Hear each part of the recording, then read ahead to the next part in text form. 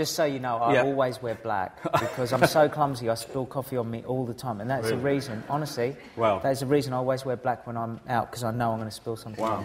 Does it feel like your life, your recent life, has been kind of shown to us as a series of TV programs? Yeah, and you know, I don't regret any of it because I think that this is what life's all about.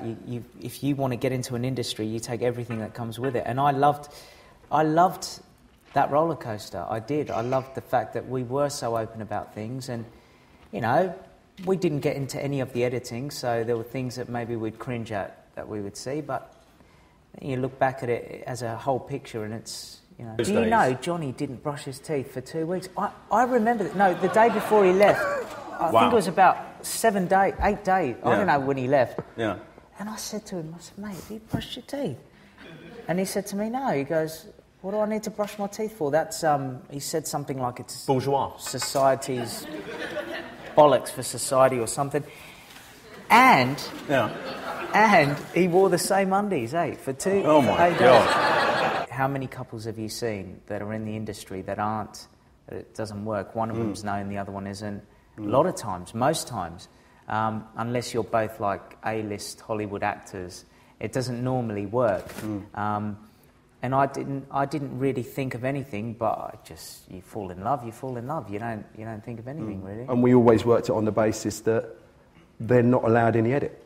Wow. Yeah. And I always said it's a reality show, so it's got to be bloody reality. And you know what I mean, if you don't want it in, then don't do it. Yeah. And that's so true, though. The thing is, right? I actually appreciated that because. If you notice on that 90-minute special, my brother Michael told me how it is. Yeah. My manager Claire told me how it is. Neville told me how it is. Now, I could have said, well, and I did say, well, you know, why are you picking on me to my brother? Why? But he said what everyone really wanted to say to me. Anyone watching that felt like saying, just snap out of it. Get on with it. So I need that. I think it keeps you humble. I think it keeps you grounded because you can easily, like Neville said, you can easily get big-headed in this industry. And one of the things I think that's helped me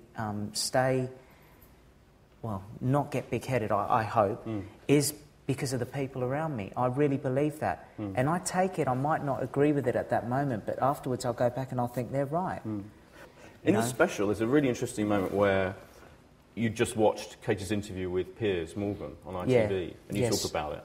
And I thought the incredible thing about that was you get quite angry and you have a go at her for doing it and what she says about the miscarriage and all of that, and you get quite angry. And you're kind of accusing her of talking about your secret stuff on TV, and yet you're saying it to 1.8 million people on ITV too. Yes, that's very true. We didn't know it was 1.8 when we did it, though, did we? I don't actually have an answer for that. That's very good. You're a pretty good journalist. Thank you. I like it. The thing is... yes, but I know there was 5 or so million watching that show, and I was upset because there's certain things, even though our life was overexposed, there's certain things you just don't talk about. Believe it or not, there are still things that are private, and I was upset because I mentioned it on the show, so I don't mind mentioning it again, that I said what upset me was that there were other times we'd lost babies where it was total devastation, and what really hurt me was why all of a sudden... you know, this is brought up as if to say that happened and then he left. And I was like, hold on a minute. And why we were worried before the show came out was because I thought, what could she come up with? What could she possibly say? Because I was trying to think, what did I do wrong? I was trying to think. And when that came out, But anyway, I think you learn from things. I think that...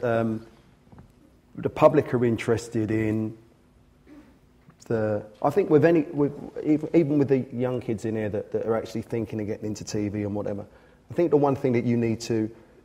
The thing about TV and media, there is a lot of bullshit in it, yeah? And you're going to meet lots and lots of people who really talk the biggest load of crap and name drop that you ever heard. But one thing you should always remember, if you do a show... If you do a reality show or any show, you must know your audience. And if you know your audience, that's where you score. When we get in the edit and one of the good things about the commissioner, Claire, that we work with, is that we watch the show like punters, yeah? And that's then, you know what I mean? Then you know what works. You know what I mean? It's not, when we do a reality show, one thing it friggin' ain't, it's not art. Right? Do you know what I mean? He's right. He's right. Yeah.